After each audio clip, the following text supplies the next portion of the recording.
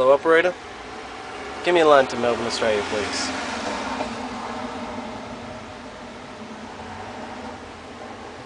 Hi, honey, it's me. Yeah, I'm still working on the case. Maybe just a couple more pieces of evidence and I'm ready to wrap up the case and then come back home. Yeah, that's right. Yeah, I will retire this time. I will retire on the 3rd of September. I know what I said all the other times. This time's different. This time I got a chance to get RPL. You know how much that means to me. I mean, I've been trying to do that for years. Yeah, well, that's right. I mean, once I finish the case, I finish the case. Then I'm done.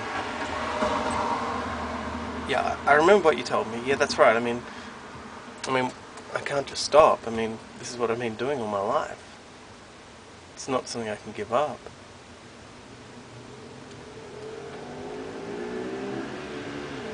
Yes, I know I've learned some valuable things. I've learned some valuable lessons about what I need to do and how I need to do it. The tools to use to document what I'm doing. So you think I can't stop?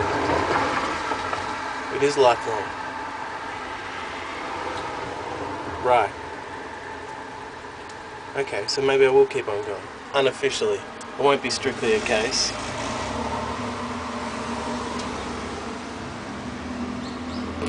Okay. I like your advice, honey. Thank you. That's what I'll do. Finish up the case, and then I'll keep on working. Strictly off the books, not illegally, not working on any cases, but still documenting my experiences. Document what I've learned, reflecting on that learning over time in a place that's open and accessible for all. And sharing with others, so I mean, even though these things might be like photos of a cat, at least they're photos of a cat that can be shared with others and enjoyed by others. And that itself there's a learning experience in there if I look closely. Right. Okay, honey, the operator said they've got to go soon, and I'm running out of credits. Right, so I'll call back soon and